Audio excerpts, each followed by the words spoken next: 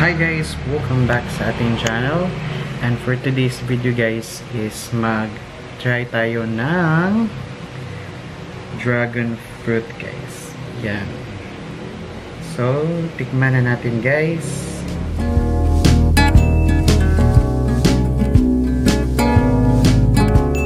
Hello guys! Welcome back sa ating channel. And for today's video guys is titikman ko yung dragon fruit for the first time. So actually ngayon is napakainit. It's 12 in the afternoon or 1. At saka kagaling ko lang sa labas. Actually, kinat ko na itong dragon fruit natin. Nabili ko siya guys sa halagang 60 pesos. Yes. At saka kinat ko na siya. At ito na siya guys. Yan ang ating dragon fruit. So, tikman natin guys. Tikman.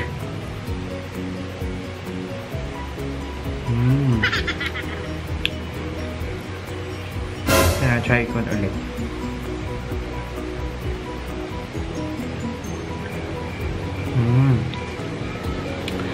Ano siya guys? Para siyang papaya. Yung kapayas sa Bisaya. Yung flavor niya. Akala ko talaga matamis siya or ito siya guys. Yan. Meron siyang mga parang mga seeds dyan.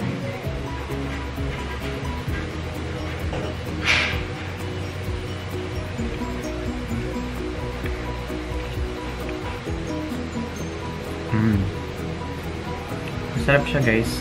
Kaso parang different lang siya sa in-expect ko kasi yung in-expect ko is talagang matamis siya pero ano lang, parang yung sweetness niya is tama-tama lang.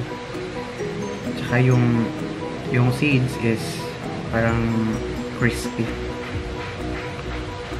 Try natin ulit. Ayan.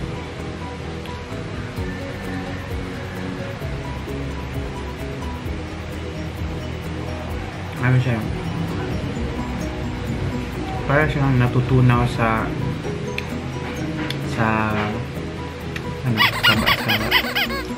mouth mo. Masarap siya. Pero parang hindi ko pa talaga nadidistinguish yung lasa niya guys. Para siyang papaya or kapayas na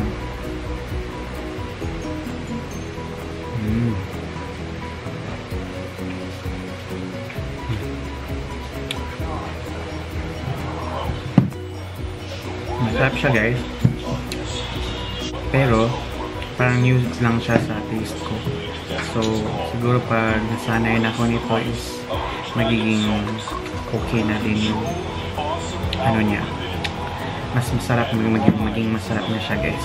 So kung i-rate ko to siya guys from 1 to 10, for me itong dragon fruit na purple yung color or parang red,